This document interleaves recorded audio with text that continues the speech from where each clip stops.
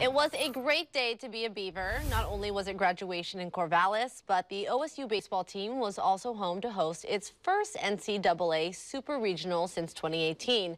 That also happens to be the last time the Beavs won it all for their third national title.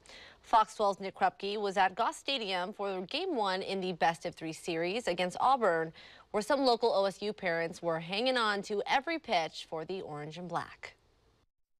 Oregon State has played it safe at home for the Super Regionals. Also has about 12 homegrown players from the Beaver State, rooted right here in the orange and black.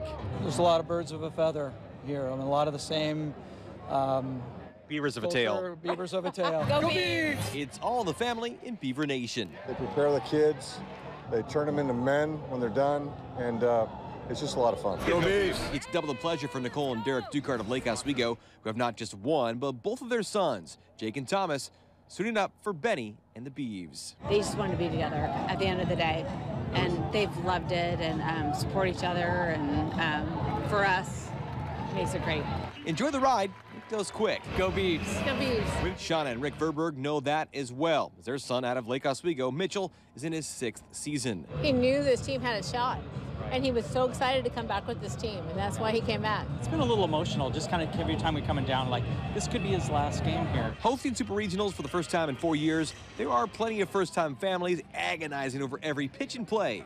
Just ask Mary Dernetti. Nerves. You know, I have my little things that I make sure that I don't watch when he goes up to bat, and I just give him lots of love and say a lot of prayers when he's up to bat. The Dernettis have worn a path on I-5 South from their home in Tualatin to watch their son, sophomore Kyle Dernetti, on O State's road to Omaha. They're little boy dreams, right? I mean, people want to play baseball at Oregon State, and it's not an easy thing to do.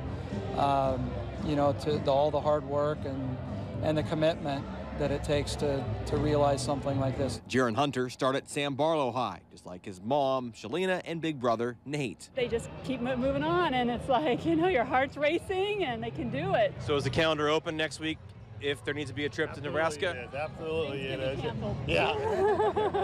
Everything is ready to go. We got the truck with baggage in it ready to go. Ready to head out. It's like you're having a baby. Oh, man, we're ready. Redshirt freshman Brian Brown is the talented righty out of South Salem and the pride of Shannon and Chris Brown. There's parents that come from Canada. There's parents that come from Arizona. The Jerpies come up here every weekend from California, the Mecklers. Yeah. We're lucky. We just take, you know, 40 minutes. Yeah. Go to work, come to a game. Go to work, come to another game. Go Beavs! Lee and Amy Lawson from Hillsboro are working for the weekend too, with their sophomore kid out of Century High. There are a lot of miles, and luckily we just bought a hybrid, so we did save a little cash on the fuel. All of us parents will look at each other during the game, high five, and, you know, just cheering each other, our families on. So. Nothing better. Oh, yeah. It means the world to us, and it means the world to these players. The Beavers' big family will know after the weekend if they have to make that trek to Omaha for opening ceremonies on Friday in Nebraska. In Corvallis, Nick Krupke, Fox 12 Oregon.